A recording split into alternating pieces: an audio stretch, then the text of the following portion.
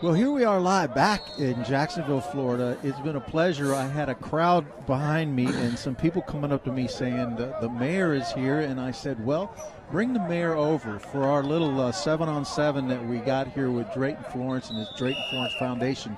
Mayor Alvin Brown, it's so nice to meet you, and we were just talking earlier. Tell us some of the great things that are going on in Jacksonville that you'd like people to know. People are watching us all over the country, and we're streaming it. So tell us some good things about Jacksonville. Jacksonville is on the move, you know. We've got a lot of good things going on, more jobs here. We're 36,000 new jobs. We're the #1 city if you want to start a business. We got a downtown that's thriving and doing well.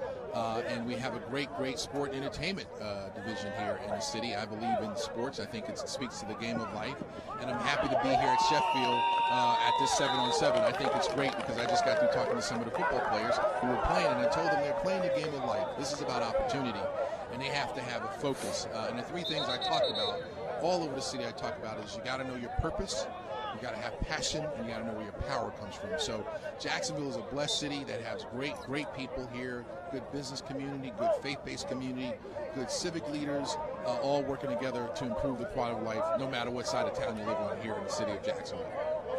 I'm getting goosebumps just listening to you, man, and I know we have a friend in common because before we went live and we started talking, I introduced myself to Alvin and Keeping Dreams Alive Foundation, and brother from another mother, Silk Cozart, and Silk's best friend, and his brother, Martin Luther King, and you said you're a personal friend. Tell us about that. Yeah, I've known Martin for at least 25 years, a great guy, salt of the earth.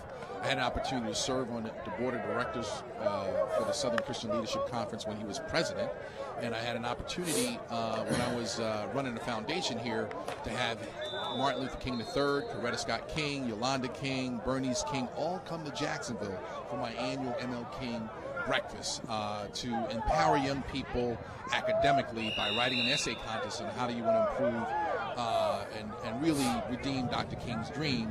And so very close to Martin. He'll be here actually in a couple of weeks to Jacksonville, and I will let him know about the dream is being kept alive through the foundation.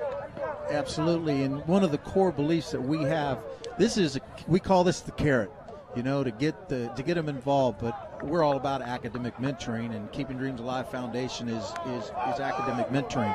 We want them to learn how to use their athletic ability, pay for a great education. So one of the things we do that we specialize in at HSPN, and my son Ryan Stout is over directing right now, is that we get all the coaches around the country that are at the small school, maybe the Ivy League schools, to tune in to watch these kids that are flying under the radar, we call them. Now, we're teaching them to put a number on that jersey because we can qualify them with their grades, their GPAs, their Pell Grants, because that's money out of another school, and identify these players like no one else does it. So what we do with KDA and what we're connected and we're just loving being with Drayton Florence is his foundation as well. It's all about the kids for us. And to hear you and your passion and the freshness of what you're bringing to Jacksonville, man, I mean, I'm just ready. We just hung up with Emerson Martin. He's another one of my partners that played for Pittsburgh Steelers, and I'm listening to Emerson getting chills and his passion, and he's probably listening to us right now. And then Alvin walks up, the mayor, and we got all this exciting stuff going on. I want to thank you for what you're doing. And is there anything else you want to share with the folks around the nation about Jacksonville? Sure. You know, Jacksonville is a great city, a very diverse city. It's the largest city in the country in terms of land-wise.